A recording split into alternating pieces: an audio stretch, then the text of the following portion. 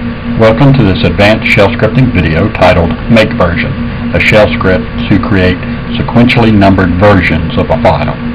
Now the purpose of this script is just that. It is to create sequentially numbered copies or versions of a file. The script can create up to 10,000 versions of a single file. It creates versions of a file by appending a number to the end of the file name being versioned. The latest version having the lowest number following the file name, and the oldest version having the highest number following the file name. So before I continue describing the mkversion shell script, first I'll tell you where to download it.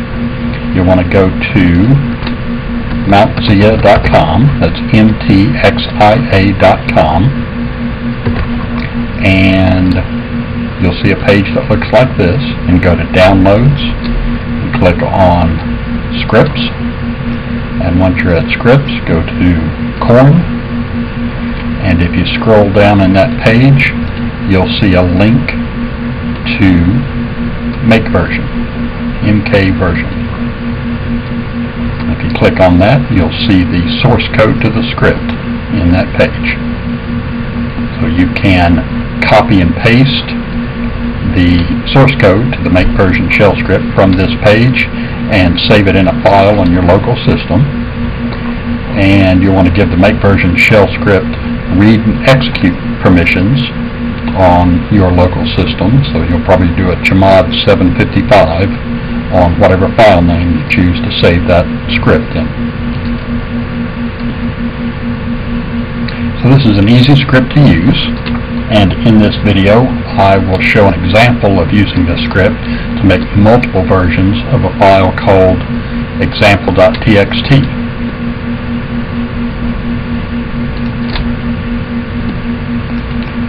So I have a directory here that has a couple of files in it. It has the Example.txt file, and it has the shell script mkversion_k93. This is a Corn Shell 93 version of mkversion. We'll look at the code there. And so there is the code in that file. And now let's look at the contents of Example.txt. And you'll see that is just a straight text file, just simple text.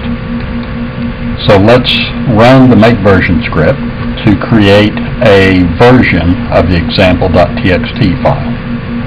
So we'll run mkversion,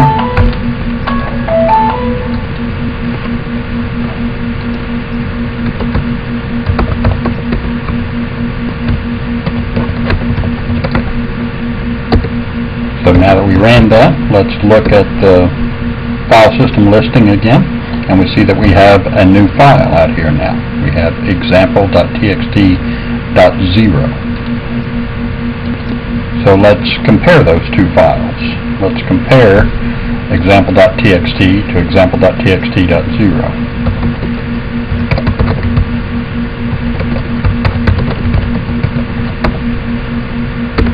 And we saw it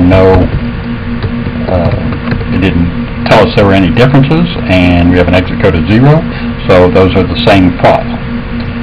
So now then, there's no differences between those two files. So now then, let's edit Example.txt and add something to it.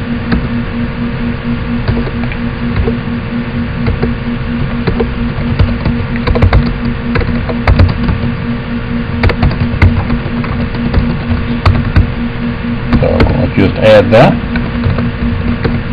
And now then, let's compare it again. Well, now we see a difference because we just added that line, and our exit code is non-zero. So now then, let's make another version of that file. Let's run our mkversion command again. And we'll run it again on Example.txt.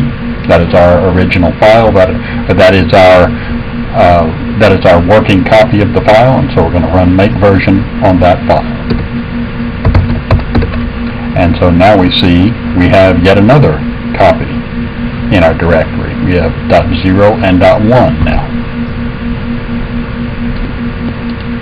So let's let's think about what happened there. What happened was that when we ran the mkversion command again, the .0 file was copied to a new file called .1. So now .1 is the oldest, or our original file. And then example.txt was copied to example.txt.0. And so example.txt.0 is the version where we made our edit. And so example.txt now should match this file, because that's what we just made a version of. It's what we made a new version of. So if we do a compare now of example.txt to example.txt.0, those should be the same. And if we compare .0 to .1, well, that should be different, because .1 is now the oldest, or our original file name. So now let's edit example.txt again and add some more text.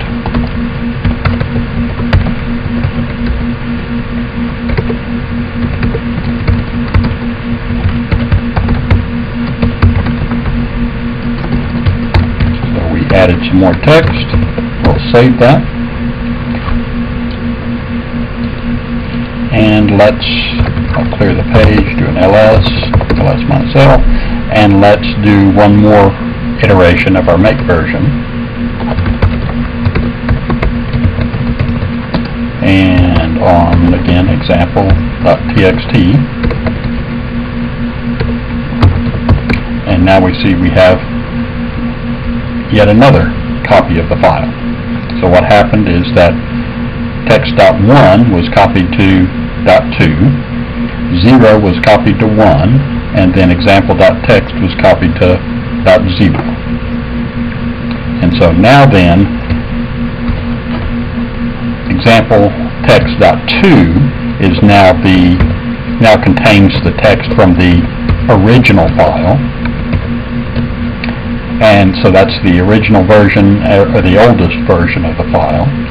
And you can also see the pattern of what the script is doing. It's just copying the oldest version. It's creating new copies of each file as it moves along. So it starts at the oldest version and moves it to the next highest sequential number, and then goes through each version in the oldest order, copying one to the other.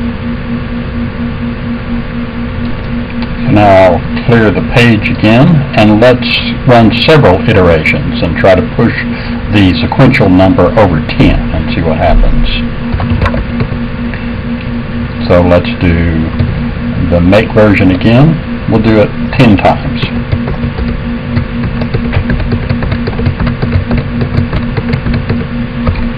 Let's see what we've got now.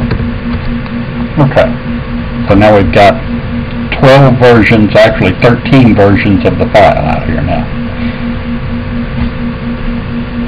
And we see that the ls command is not necessarily displaying those in numerical order, is it?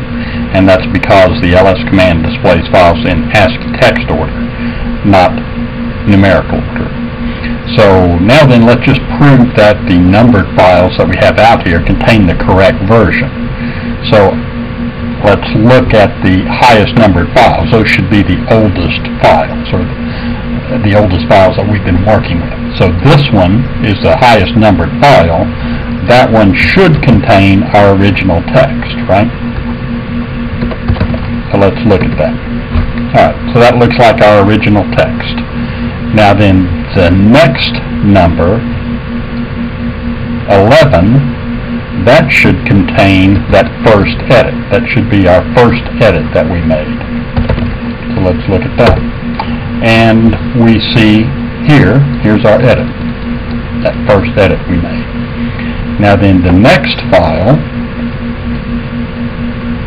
number 10, should be that second edit we made. So let's look at that. And then there's that second edit we made. So we can see that even though the ls is not displaying them in the correct order, it is keeping track of them in the correct order and renumbering them and keeping the versions in order. So it is doing the versioning correctly, even though the ls command is not showing them in the correct numerical order. So that is it on mkversion shell script. It's a very simple shell script, very easy to use, and that is the end of this video. Thank you for listening and watching.